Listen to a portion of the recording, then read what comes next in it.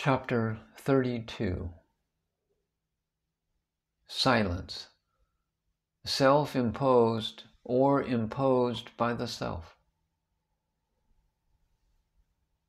That which is sought, variously termed positively as light, supreme or primal consciousness, or silence or grace, and negatively as nirvana,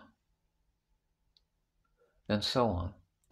Its aspects of chit and ananda, that is, knowledge, consciousness, and bliss, are expressed as the heart of all that appears as existence. In its aspect as grace, its one effort is to express itself through all that exists. This expression of joy is the eternal dance behind all the wakefulness, dreams, and peaceful deep sleep of life, though these three alone appear as our experience. The effort of humanity from time immemorial has been to discover this joy eternal, and this has been termed tapasya, or austerities. The result of such an effort is not the attainment of something new, but only fitting the vehicle so as to be overtaken by the ever-present grace and be in it, and then to find that there is nothing but grace. Wherever there is a perfect vehicle, the overtaking and the expression of grace are immediate and perfect, and such a one is termed Maharshi, or Siddha, or Jivan Mukta. The transformation. Nearly 56 years ago, such a perfect vehicle appeared on earth.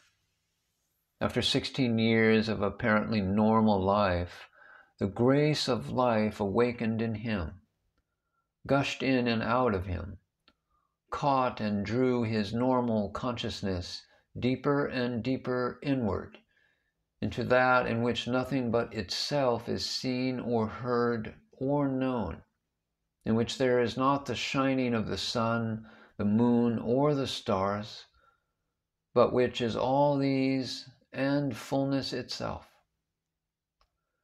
In the grace-enthralled or grace-embraced condition, aware of nothing but ever-awareness, the vehicle was propelled or impelled to Arunachala, light constant.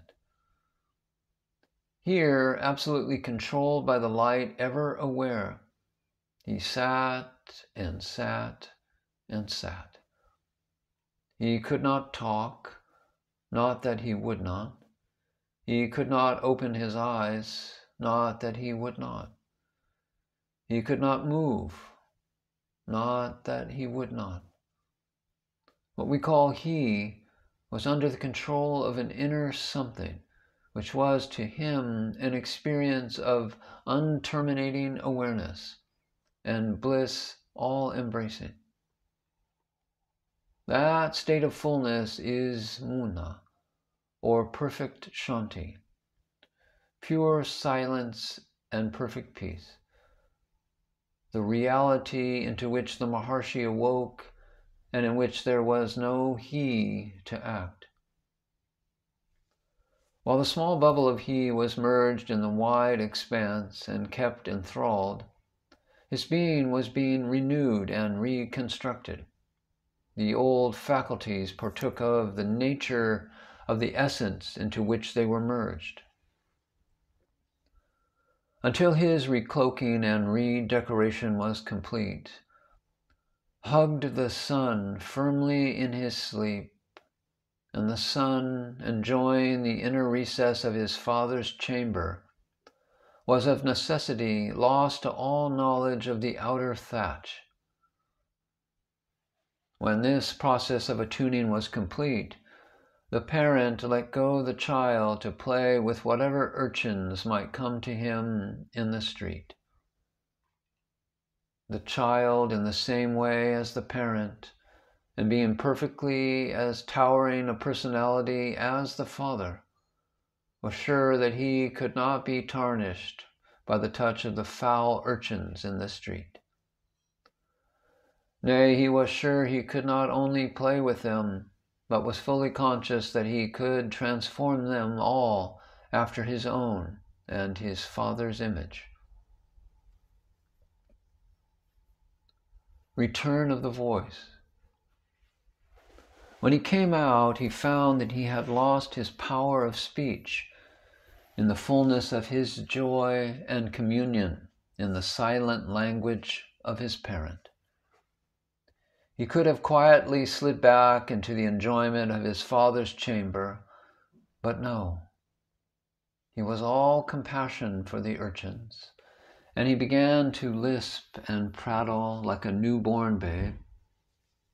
Those who were fortunate enough to be close at hand when he came out of his Father's chamber can testify to his first efforts to articulate. His vocal cords could not coherently put words together for long years after this release. But today his soothing voice, silvery eyes, and golden touch are the solace of thousands and thousands of pilgrims from the East and the West. May this grace be with us forever, and bless all who long for light.